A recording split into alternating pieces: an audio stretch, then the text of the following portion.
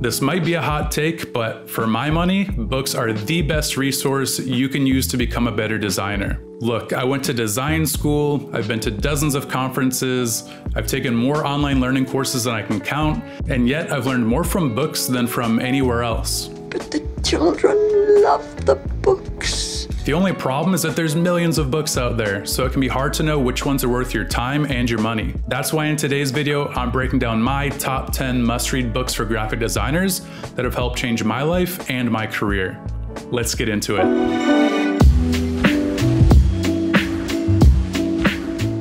Hey everyone, welcome to Artful Ruckus. For those of you that are new here, my name is Tom Munns. I'm an art director and brand designer with over 15 years of experience. And this channel is all about helping creatives just like you take your craft, careers, and confidence to the next level. People keep asking me what are the best books for graphic design, so I wanted to put together this video outlining some of my new favorites, as well as some of the classic must-reads. I'll be sure to put links to all the books I talk about in the description in case you want to pick any of them up. Using those links does help the channel, so I really appreciate any support there. And without further ado, let's get into my top picks. Okay, so my first recommendation is a book called The Creative Act, A Way of Being by Rick Rubin. Now you probably know Rick Rubin as a music executive and a music producer.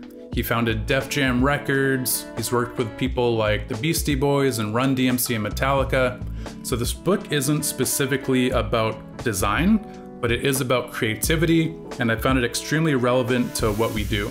I thought it was really interesting the way that he makes parallels between music artists and writers and painters and designers, and basically says that creativity in whatever form is fundamentally the same thing.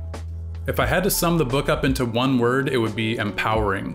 While Rubin talks about a lot of things in the creative act, one of the main things he touches on is that it's so important for us to put our art and our creations and our creativity out into the world. I find that so many creatives, myself included, are perfectionists. We end up procrastinating, we end up not sharing things just because we want everything to be perfect. But in the book, Rubin argues that imperfections are what make creativity so special. Our unique viewpoints, our unique perspective, our flaws, our process. This is all the special sauce, the superpowers that make us us, right? One of my favorite things about this book is that it's incredibly easy to read. So it's all broken down into bite-sized pieces of information that are easy to digest. And so he's covering very lofty ideas, but the way it's written makes it very easy to comprehend. Being a music executive and producer, naturally a lot of Rubin's stories in this book are relating to the music field, but I actually found it really inspiring to hear about all these big name artists that were apprehensive about putting out their work. And then when they did it, a lot of that work ended up being some of their biggest hits that we all know and love. So it really drives home the idea that creativity needs to be shared and we can't control the results, we can only control the process. Reading this book is actually one of the big reasons I finally got around to starting this YouTube channel. I had been putting it off for a while and just procrastinating, but reading this book gave me the permission I needed to just put it out there. So I can attest that it's both valuable and actionable, so definitely recommend picking this one up. Next up, we have the Win Without Pitching Manifesto by Blair, Enns. If you're a designer in any discipline that deals with clients on a daily basis, this book is packed with valuable information. In the book, Enns outlines 12 proclamations for designers that's all about empowering you to charge what you're worth, stop doing spec work, and respect your time and your skill set. Whether you're a freelance designer or an agency owner, I'm confident that you'll change some of your business practices after you read this book. It's all about earning more money, wasting less time, and feeling more confident when you're working with clients. Speaking of clients, if you've been dealing with bad clients and you'd like to change them into great clients, I highly recommend checking out this video up above. So again, if you work with clients in any capacity as a designer, I highly recommend checking out the Win Without Pitching Manifesto by Blair, Enns. So next up, we have another new release. This just came out at the end of 2023. It's called Feel Good Productivity by Ali Abdaal. So for those of you that don't know Ali Abdaal, he's a famous YouTuber. He's one of the most followed productivity experts in the world. And this book is all about being more productive and feeling better while doing it. One thing I love about the book is that it basically is trashing hustle culture, right? So the whole Gary V grind it out mindset, work 24/7, that's not healthy and it's not sustainable. And so Ali Abdaal goes into research and talks about ways that you can still be productive without killing yourself doing it.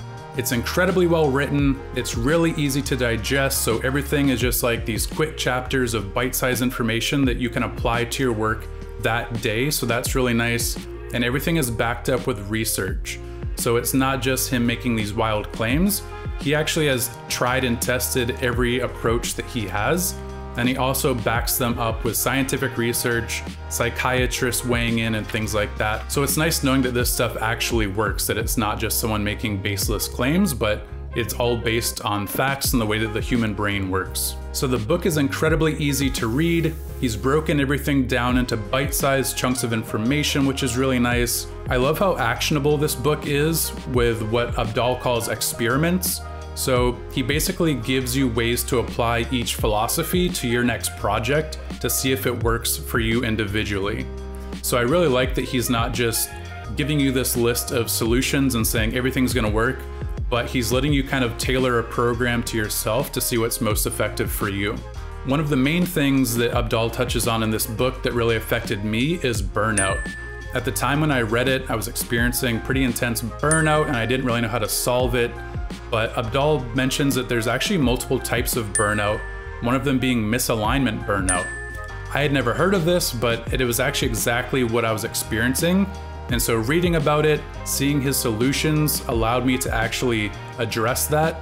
And I immediately felt more energized than I had in a very long time. So again, I can personally attest to the effectiveness of this book. Definitely recommend picking it up. All right, so this next one, it's big, it's orange. It's Logo Modernism. So this is a great coffee table book, not in that you would put it on your coffee table, but that it actually is the size of a coffee table. Okay, yes, it's huge, but in all seriousness, this is actually a really great book. It is packed with thousands of logos from the 40s through the 80s. I think it's over 6,000 logos. So it is an absolutely great reference guide when you're just looking for inspiration. You want to see what's been done before. What did the masters of the past do to create these beautiful logo marks? The book is printed incredibly well, so I just love looking through this and seeing all the different logos and logo types.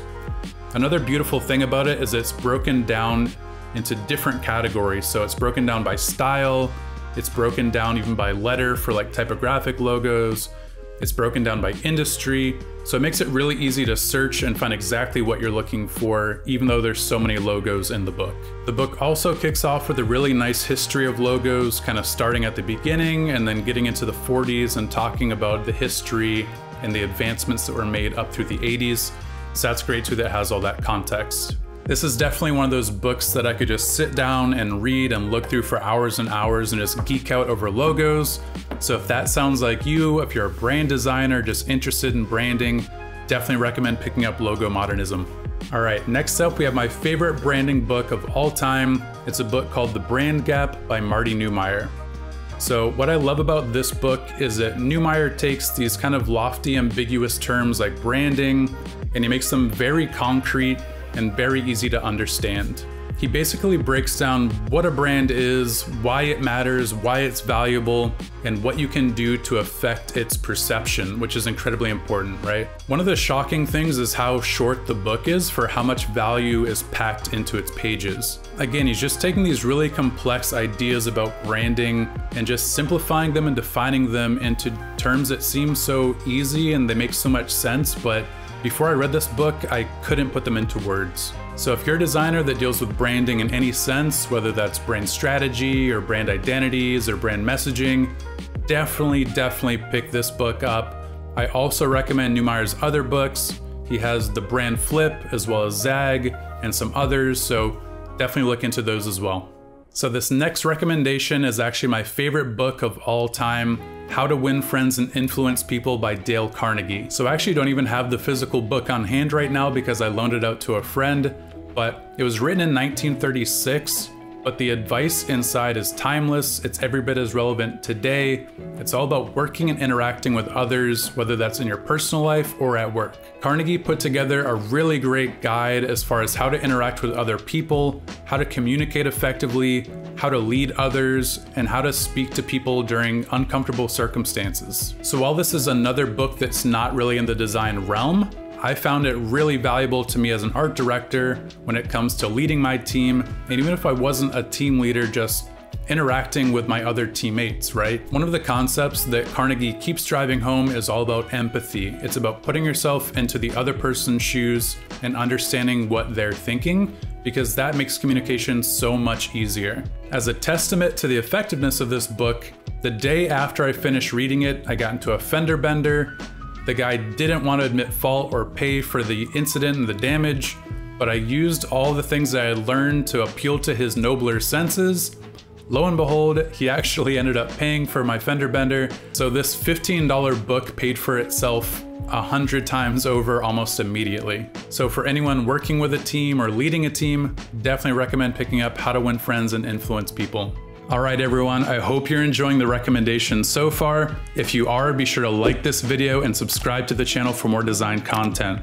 As a small content creator, every engagement helps, so I really appreciate the support there. I've still got a few more book recommendations for you, so let's get back to it. All right, next up we have one of my favorite books of all time about typography. It's Thinking with Type by Lupton. So this book is essentially a typography 101 college course put into book form. From the anatomy of type to type terminology to layout to typefaces and fonts, this book covers all of the bases that you need to know to get started with great typography. This is another beautifully printed book that's jam-packed full of examples of great type, whether that's posters or print pieces or digital.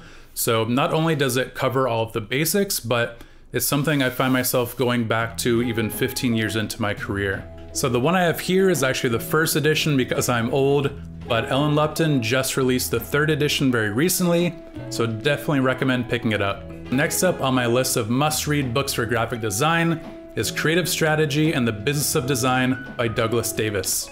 So I love this book because it's all about bridging the gap between the design skills you learn in school and the business skills you need to be successful in the real world.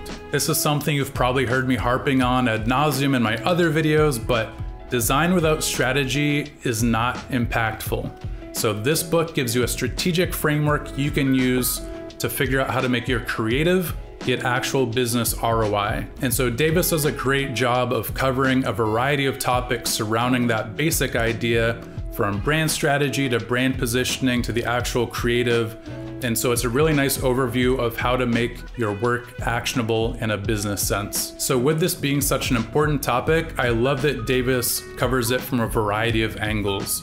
So he looks at brand strategy, positioning, and data analysis, and really breaks down how all these different areas can be applied to the strategic framework.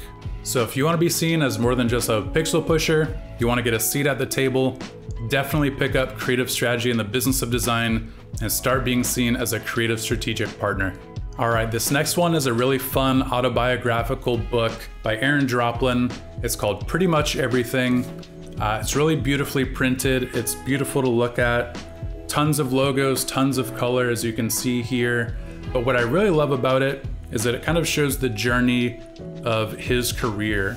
So I think a lot of the times junior designers think that you go to college, you become a designer, you then become a senior designer, art director, creative director, whatever the case may be. But Draplin, being so autobiographical and honest in this book, shows you that it's not always just a straight path like that, and everyone's path can be different. So I think that's one of the biggest takeaways I had from this book, is that everyone can be successful in their own way. As you can tell from the title, Pretty Much Everything, the book is also packed with pretty much all of his work from his entire career. So again, it's really well printed. It is a great coffee table book. It's fun to just sit there and kind of page through it and look at all the different logo designs he's done.